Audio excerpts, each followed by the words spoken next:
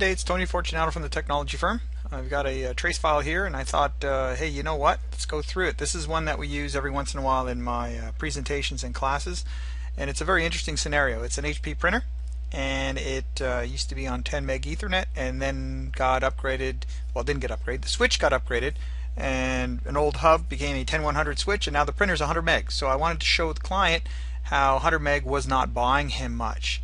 So here's the anatomy of the connection. So we got our good old SYN-ACK. This is my machine, 146, sending a print job to the printer, 10-10-10. So I can see my three-way handshake. I'm just going to resize this, see if I can make this a little better. Well, that made it a little worse. So I'm going to make the font just a little smaller, and I'm going to try resizing that, and I'm manually going to drag this over. That's better.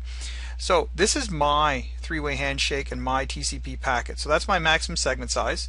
This is a window scaling option, which makes your window size bigger, and then good old selective acknowledgments is permitted. And now on my printer, I can see his window size is 5840, and the maximum segment size is 1460. And that's really important because I'm sending the data to the printer, so I'm more concerned about his window size because he's the guy who's going to control flow. He's going to do flow control. So my SYN, his ACK, and then his SYN and my ACK. So we're all done. We're good to go. Well, here comes the data. Big old fat packet from me to him. And you can see the TCP length is 1460. Obviously I filled it up. Another packet, and the printer acknowledges those two packets. And at this point he's updated his window size, saying, hey, my window size is 5840. So if we do the math, 5840 is 1460 once, twice, 3, and 4 times. And you can see Wireshark here says, hey, the window's full, which means I've sent as much data as the printer has asked for. And then at that point we get an ACK. The printer acknowledges, and we can see here a little bit of data and then another acknowledgement from the printer itself. And what's important to understand here is that the window size has gone down to 1460. So I'm not going to be able to do too much because I've seen many times that when the window size becomes the same as the maximum segment size or less, then nothing happens.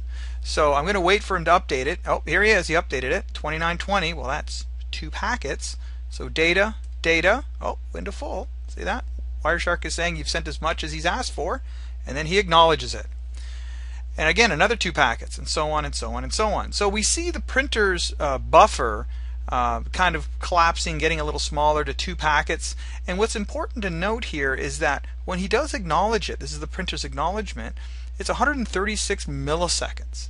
And the next time he sends an acknowledgement, it's 28 milliseconds and 53 milliseconds. These are all fairly big numbers because on 100 meg Ethernet, you can send these packets out literally less than a millisecond. So I can see that the majority of the latency is from the printer. Now the million-dollar question is, how much throughput is this? Is it 10 meg? Is it 100 meg? And that's really important to figure out. So we're going to do this the easy way. Statistics, IO graphs, and there's my IO graph from Wireshark. I'm just going to stretch this out for you. And right now you can see that the unit is packets per tick. Well, I want to use bytes. Oh, you know what? Bits per tick. Let's, because we're network guys. So bits per tick.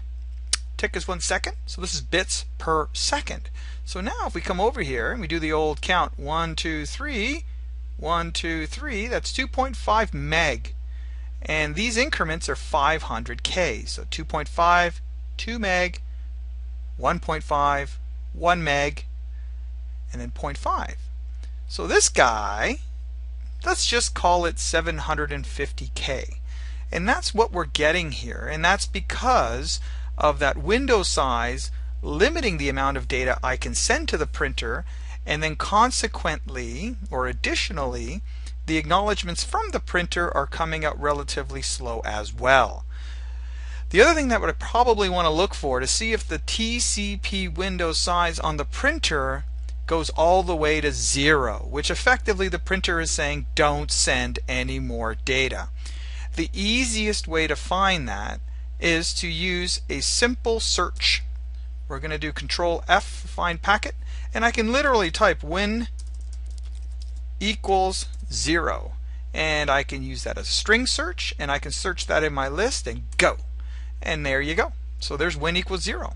And you can see at this point the data was coming through and there's all this stuff going on, and then finally the printer again is saying, hey, it's enough. Well, I say probe, bink, kind of like giving him a little shot, and he says, hey, I said 0. So you can see here that the latency time is 300 milliseconds, 400 milliseconds, 780, and we're well into the seconds now, or a second and a half, and you can see that it got all slowed down from the printer's perspective. And then things wake up, and I'm back to a 2920 window size, which is 2 packets, data, data, full, and then ACK. And then another 2920, data, data, ACK. So in this case, by increasing the bandwidth to the printer, we've actually slowed it down.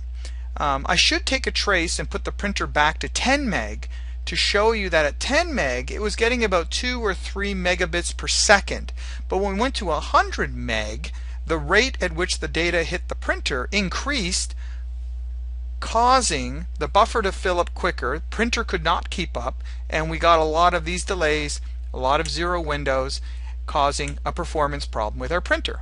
So there you go. I thought I'd take a few minutes to show you a little bit of that TCP window stuff, and hope that helps. Have a good day. Bye for now.